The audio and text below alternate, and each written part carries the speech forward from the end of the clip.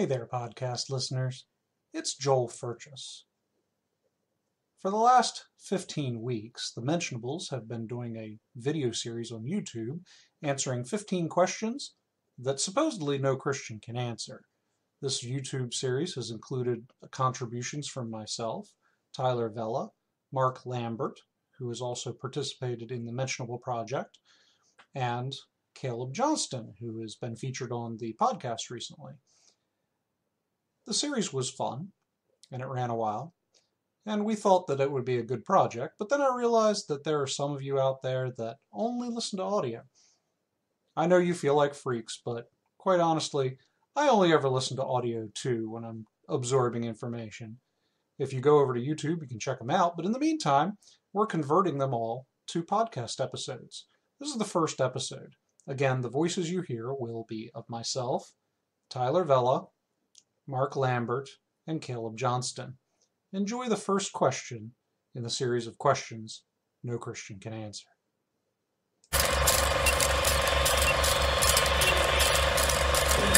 Okay, we are live.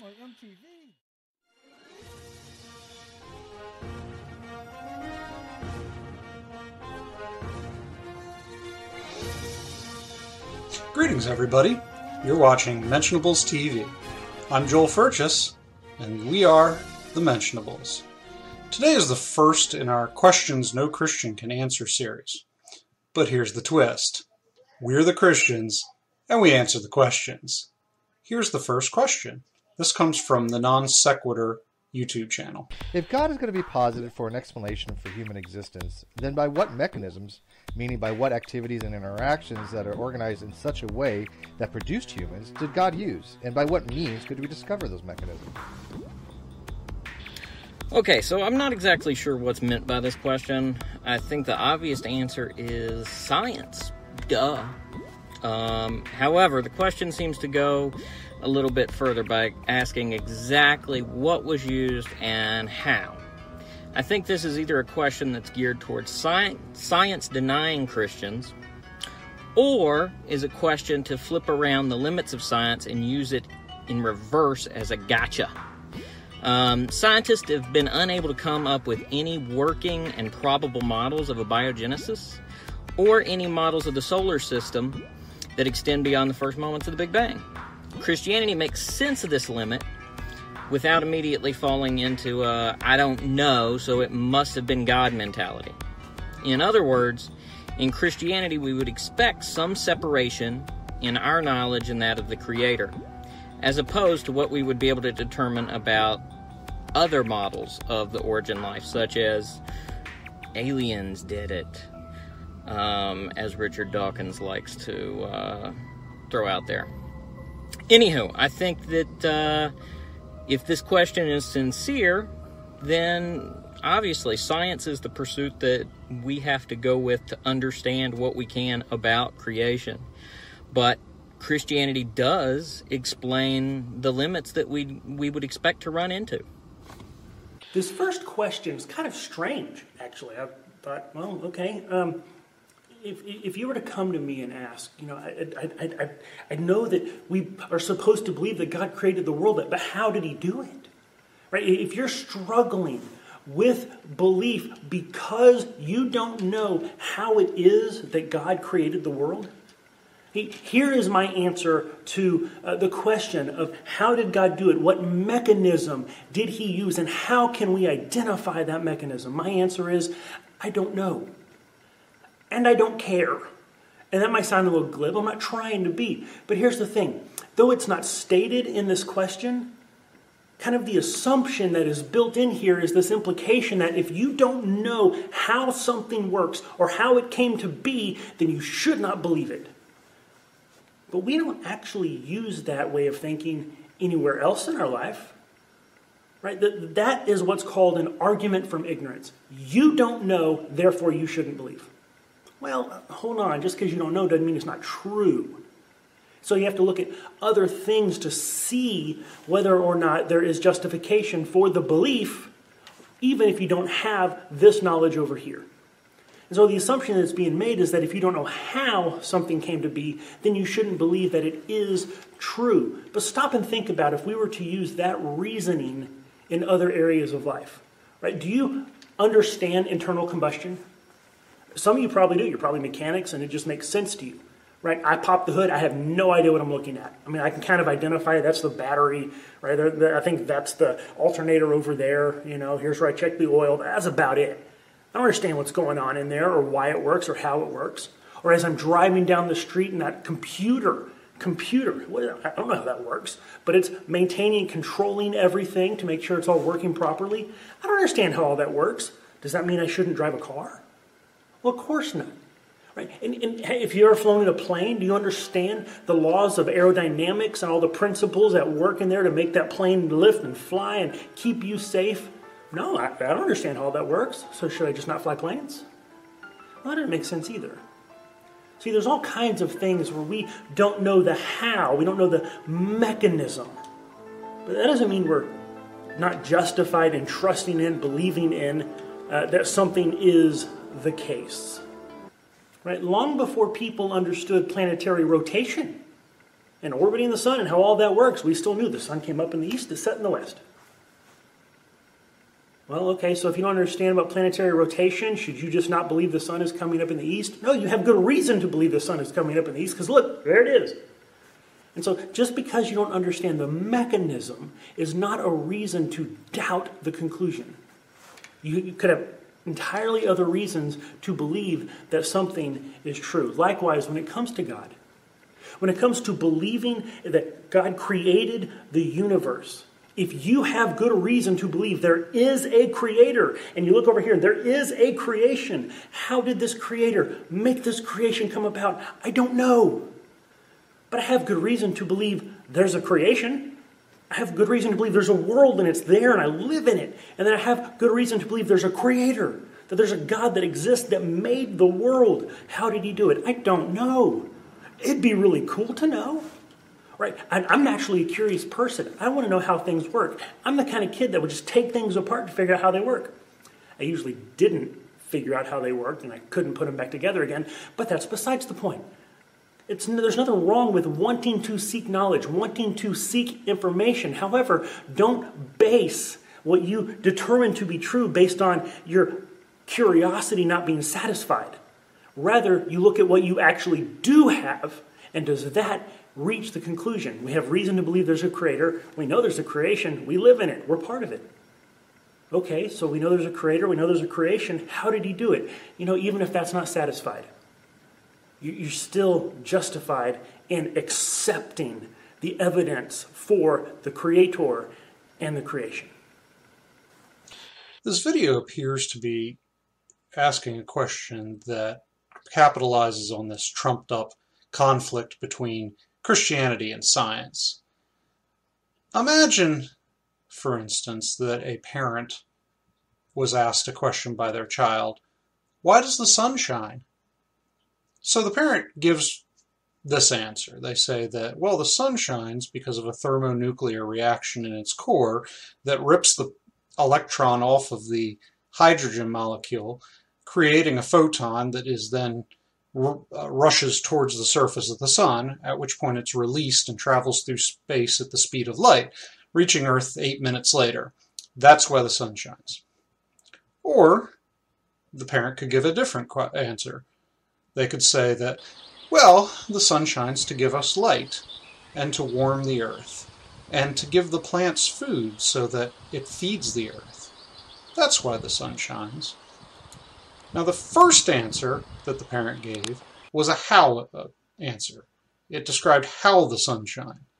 The second answer was actually an answer to the child's question, why does the sun shine? The second answer is, by nature, a theological answer, because it assigns purpose to the sun. It assigns meaning to the sun. It assigns design to the sun's place in nature.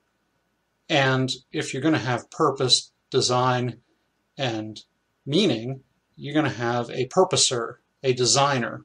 So it assumes the existence of God, even if incidentally. So the question that he asks about mechanics That's not a theological question. Theology doesn't tell you the mechanics behind something. It tells you the why. Assume, for instance, that he asked a philosopher, what's the philosophical mechanics behind the beginning of humanity?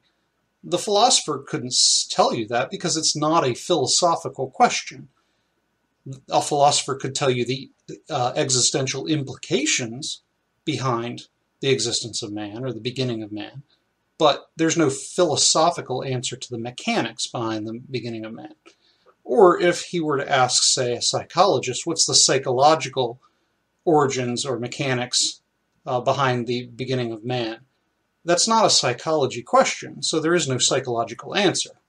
The psychologist could tell you the reason that the motivation for asking the question, but there's no psychological answer to that question. Even so, there's no theological answer to the question of the mechanics behind the beginning of man. Theology could tell you man's purpose, man's association or relationship with God. That's the purpose of theology. Theology doesn't tell us mechanics. Science tells us mechanics. This seems to operate off of this idea that all truth is scientific truth. If a truth can't be arrived at through the means of science, then it's not true. This idea, this scientism, as it's been called, sort of obviates philosophy altogether, or theology, because since philosophy doesn't operate off of physical mechanics, then it can't be true through scientific means. So the idea that science is all that exists, or the only way of arriving at truth, is a philosophical idea. They arrived at that idea through philosophy, not through science. There's no scientific way of determining that science is the only way to find truth. That's just an assumption that they start off with.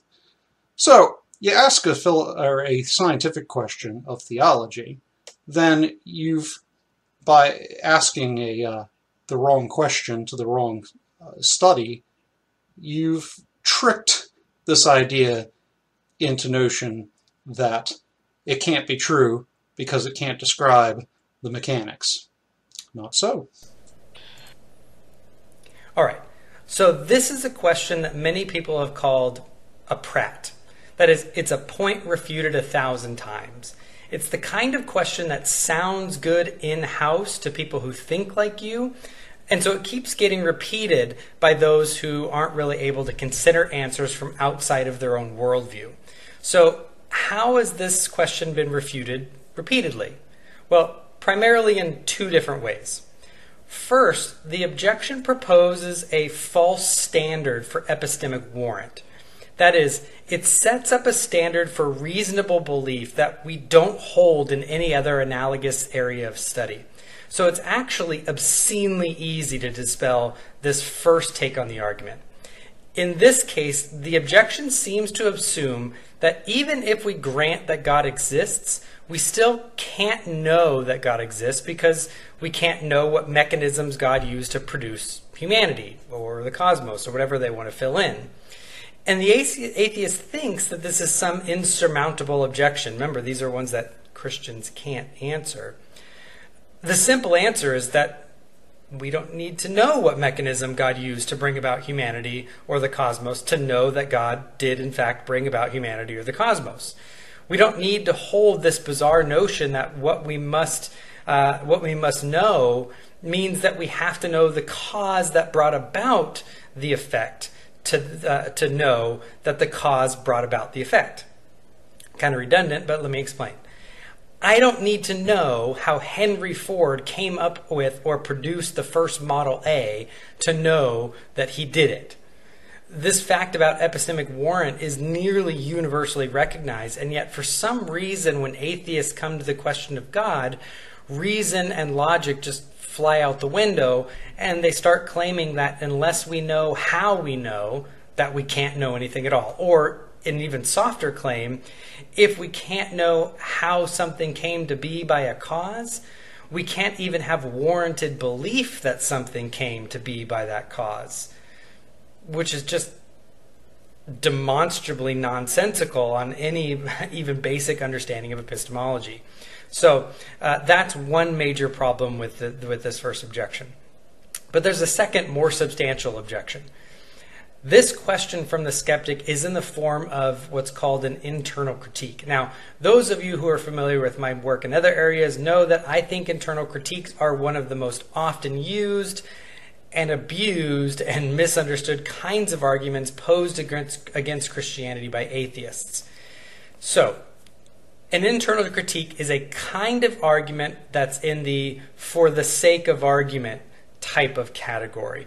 They're an informal version of a reductio ad absurdum, or a reduction to the absurd, where they assume something is true or a position is true in order to show that its truth entails a falsity, which would be an absurdity. It would make it false.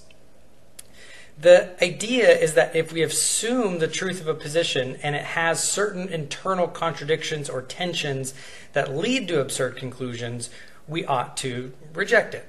Now, here's why, if we grant the biblical notion of God and creation, where God spoke and the cosmos leapt into existence, and if God is a supernatural entity, then we have good reason to think that God did not use natural mechanisms.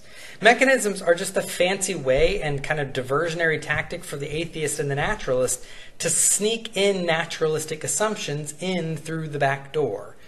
It's like the problem pointed out above. But in this case, it's introducing assumptions that are not part of the biblical worldview to try to evaluate the biblical worldview. And that's all fine and well, but for an internal critique to work, the atheist cannot bring external assumptions in as a requirement. And so when the atheist brings in these external assumptions of the requirement of a natural mechanistic process, they undo their own internal critique. This means that they set it up as an internal criticism, but actually have to smuggle in question-begging assumptions into the question to make it even sound palatable to their atheistic audience.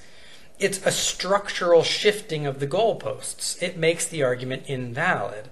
So the simple answer for the internal critique is that we reject that God needed to or did use any naturalistic mechanisms. Now, he could have, but it's not required. And if it's not required, then I don't need to know that to have a reasonable belief that God still is the best explanation for the creation of the cosmos or of humanity.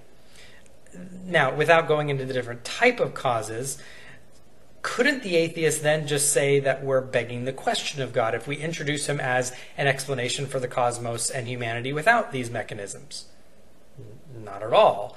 Like these questions often come down to, the question becomes, what makes an explanation a good explanation? Well, for those of you who listened to my debate with Ben Watkins at this year's Mentionable conference, you'll know we spent a lot of time covering what makes a good explanation. Things like explanatory scope, explanatory power, simplicity, low levels to no levels of ad hocness, internal inconsistencies, internal consistencies, and a potential transcendental necessity. Notice in there was not the metric of knowing what material or natural mechanisms were used. Even without knowing what mechanism God used, if he used any at all, God could still drastically outpace any alternative explanation in these actual explanatory evaluatory metrics. And as for myself, and I think what most Christians would argue, he does just that. Thanks for watching Mentionables TV. Stay tuned next week when we answer the second question, which deals with metaphorical and literary interpretations of the Scripture. Stay tuned. Thanks for watching.